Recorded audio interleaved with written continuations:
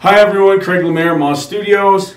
This month my article is on probably my very favorite light modifier of all light modifiers, the beauty dish.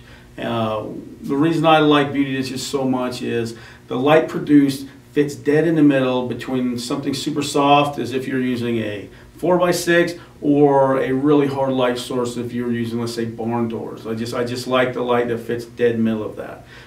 In the article I talk about the different coatings, what the different colors do with the beauty dishes.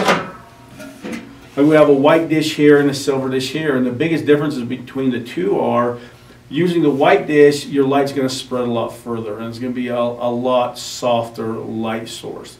When you use the silver dishes act more like a spotlight, so it really concentrates that light right to wherever you're pointing it. I'd say the only thing you need to be careful of when you're using these silver dishes is that the light is so precise that if you're not metering constantly, that you could very easily get hot spots by not paying attention using this thing.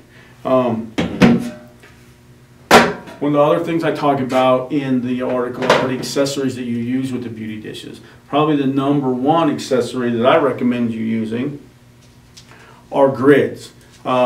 These are the grids that go inside the beauty dishes, and they basically just sit inside here, and what they do is they help contain the light, so you're able to really precisely stick that light wherever you want it. These grids come in different degrees, and basically what the degrees of the grid do is let so much light in or doesn't let the light get out to your subject. The other accessory that a lot of people use with their beauty dishes is this little piece of fabric here with the elastic, and we call it a sock. And basically, this sock goes on the outside of your beauty dish. And what it does in essence is it kind of turns this beauty dish into a small octabox. And for me, I rarely use a sock because when you put it on, it takes away kind of all the good stuff that a beauty dish is for in the first place.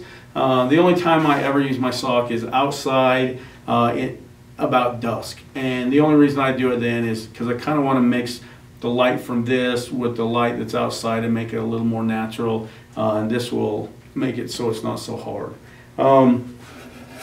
The other thing I talk about in the article is the size of the beauty dishes. They come in a lot of different sizes, just like soft boxes do. You have 16-inch dishes, 22-inch dishes, 28-inch dishes, 33, 43-inch dishes. This here, like I said, is a 22-inch dish.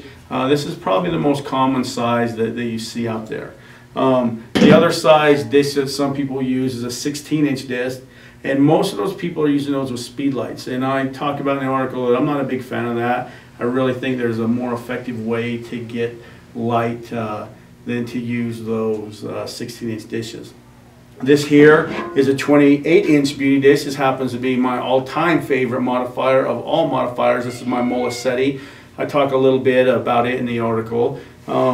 It is a little bit of an investment. You know, you're looking at $79 here, and you're looking shipped to you right around $700, $750. But for me, it's worth every penny.